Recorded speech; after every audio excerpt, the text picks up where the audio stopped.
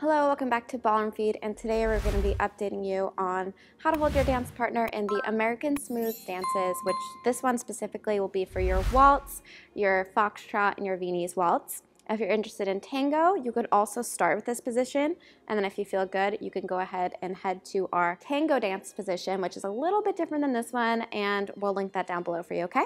So our incredibly brief version of this, where the swing dances, waltz, foxtrot, and Viennese waltz, we hold with a bigger frame than we do in tango, right?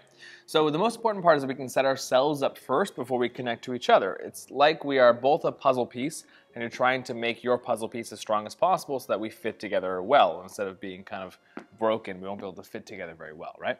So in a really simple sense, we're both going to try to create a really strong vertical posture where we have our feet together, we have this proud chest here, so we kind of pick up the middle of our spine here. And then we keep our neck long in the back here.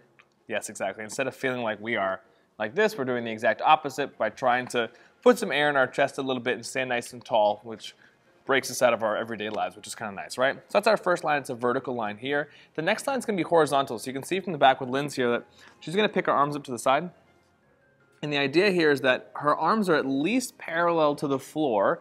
We're looking for the most formal version of this frame and be more engaged, right? Where if her elbows drop below, it just becomes more casual. So it's not that we can't ever use this kind of frame, but it's much more casual again for like social dancing, where if we're trying to turn on and try to be as good as we can in this dance position, she's going to lift her elbows up at least this high, if not even slightly above the shoulders, and I'm going to do the same thing again here so you can see much more formal and engaged and takes more energy in our dance position, right?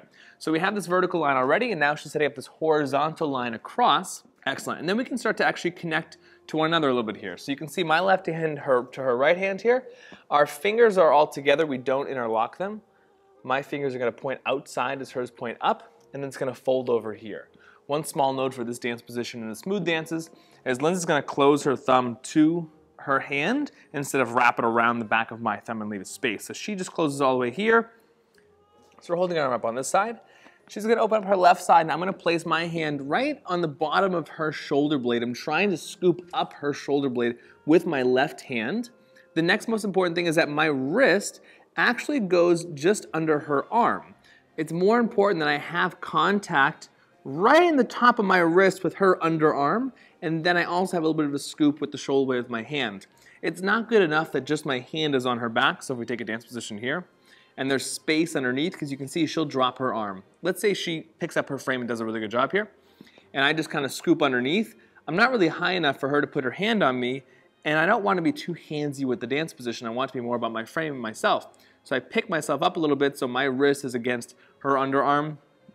And you can see this last piece here, she just put her hand right in the front of my shoulder so that her thumb and her pointer finger are just around the front delt in my shoulder here.